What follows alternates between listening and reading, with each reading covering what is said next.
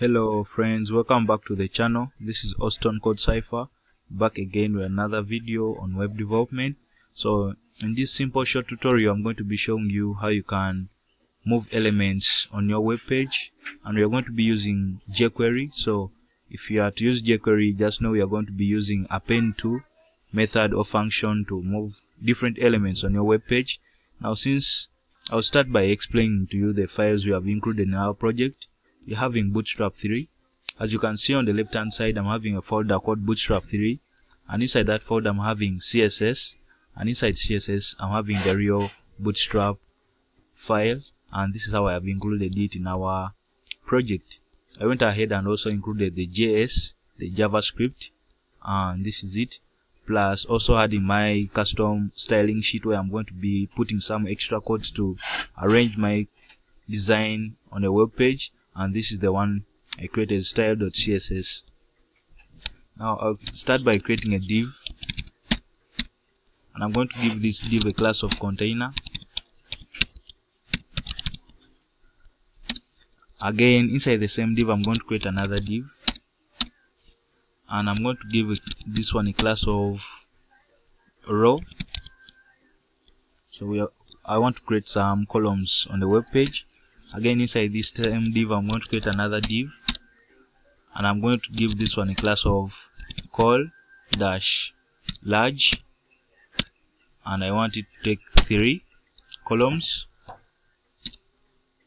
Now what else I'm going to do is to create some div. Again, inside this same div I'm going to give this one a class of well. Save that.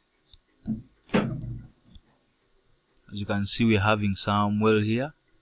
Now let me reduce so that you guys can be seeing both sides.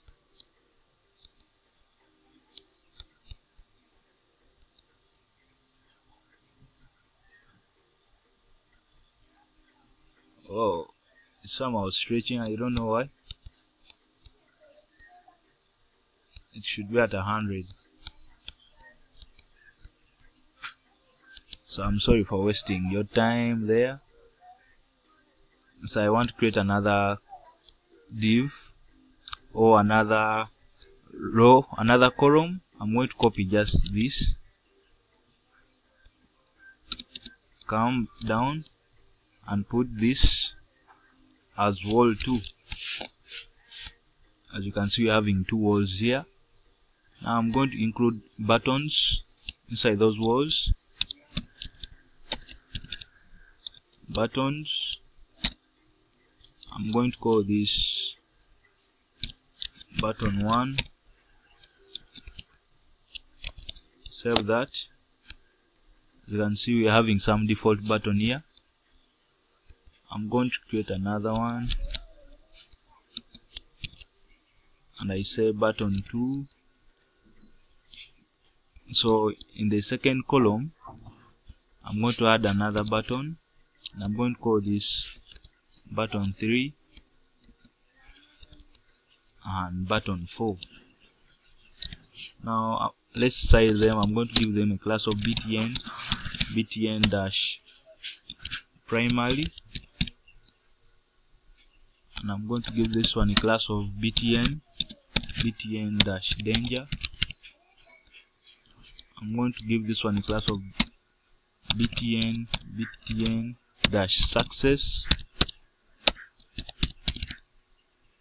I'm going to give this one a class of btn-info.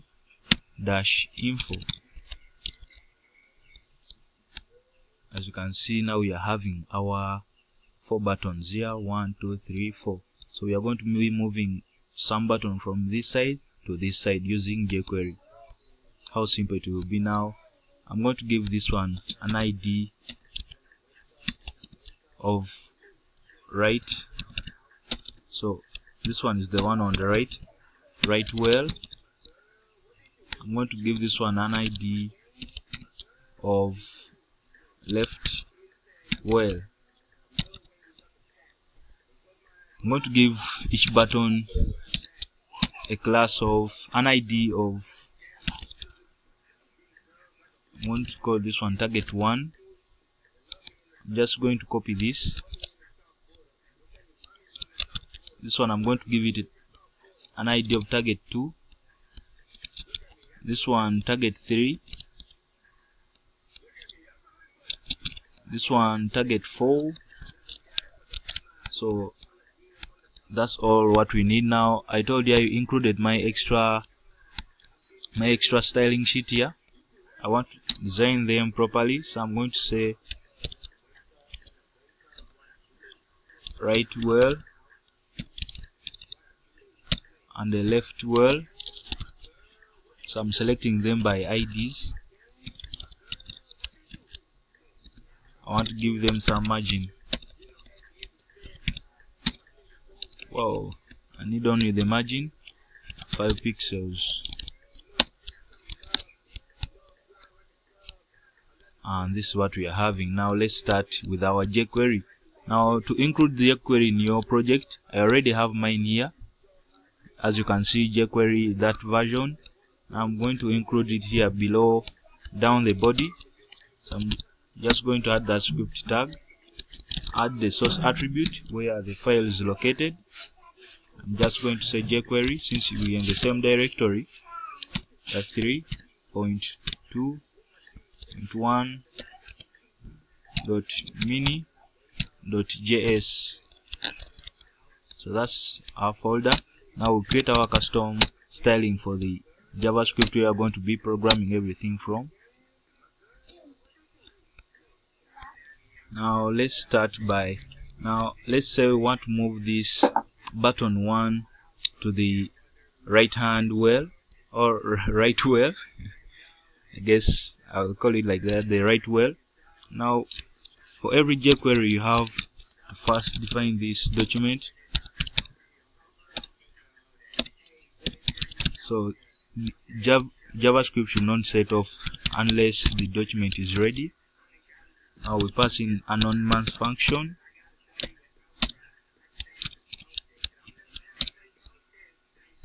So here you are telling the browser you should not run any code from JavaScript unless the document has fully loaded on the web page. Now what I will do now, we said we want to move this button 1 from the left wheel to the right wheel. Now here we target button 1, and we say, remember we gave them IDs, and button 1 has an ID of target 1. What we shall do, we shall say, open those double quotes, we say hash target 1 dot appendTo.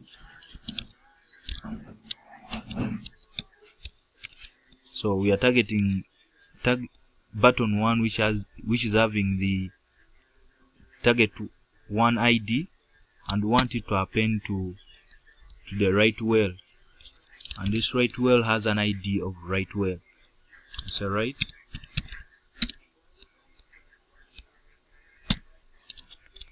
and that's it. That's how we can move it. Now check out this. Oh, what's wrong with this document? Function document. Oh guys, the reason why it didn't move, are you seeing this function facilitator? It should be in lowercase, so I'd put it in uppercase. Sorry for that. Now when you do it like that, as you can see, when the code had changed its colors, but when you put it in lowercase, it goes back to the normal displaying color it should be in. So I was wondering why these double quotes were displaying white. It's because we had put this F in uppercase. Now check out when I try to append.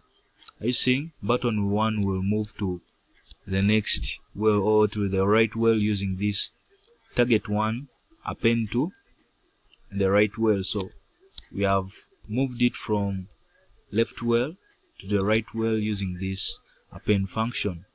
So how cool it is when you're moving your different elements on your web page using jQuery.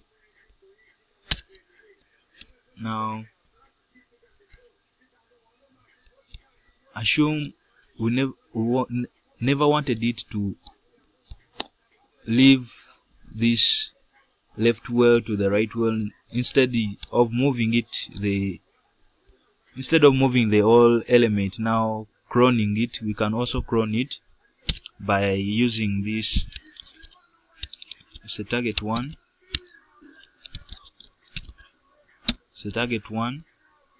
dot clone dot appendTo. So this is when you want to clone it. I'm first going to let me first remove that and see. So as you can see, they are the same, but what if you want to clone it to be this side on the left hand wheel and also to the right hand wheel? Now we do target one clone dot append right wheel semicolon and see. As you can see, we have cloned it from this side to this side, so it's remaining in the real directory, but again making another copy of it in the right hand wheel. So that's how you can append and clone different elements on your web page, so making duplicates out of them. If this tutorial was useful to you guys, I recommend you to subscribe and stay updated on different tutorials we shall be doing. So with those few remarks, allow me to stop here. Please make sure you subscribe to the channel, and I'll see you in the next tutorials. As you can see, we made appendTo, and if you have to realize this, cloning an element on a web page, it takes two functions, the one for clone and appendTo. So guys, thanks for watching. I'll see you in the next tutorial.